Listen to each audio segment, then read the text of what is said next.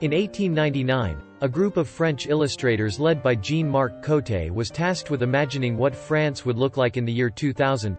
Their ideas weren't always on the money, but many have been realized, albeit not exactly according to the original drawings.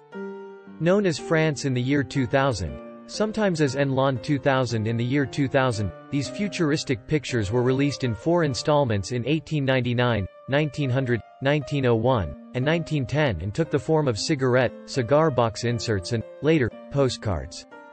As happens with so many looks forward, some few predictions came true, many fell comically flat, and a huge number stopped far short of what the future would hold, even just a few years down the road.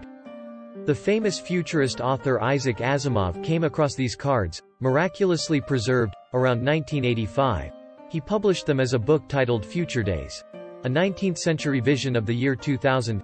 Asimov comments on 50 cards from that set, admiring whatever was accurate, gently noting where imagination came up short of reality, and respectfully noting how chancy the prediction business can be. One point pervading the set was that, however much the technology might advance in 100 years, the artist felt that clothing styles had reached perfection in 1900 and that no change of materials or cultural norms would ever change women's long skirts, elaborate bodices, and complex hairstyles, not even in underwater sports.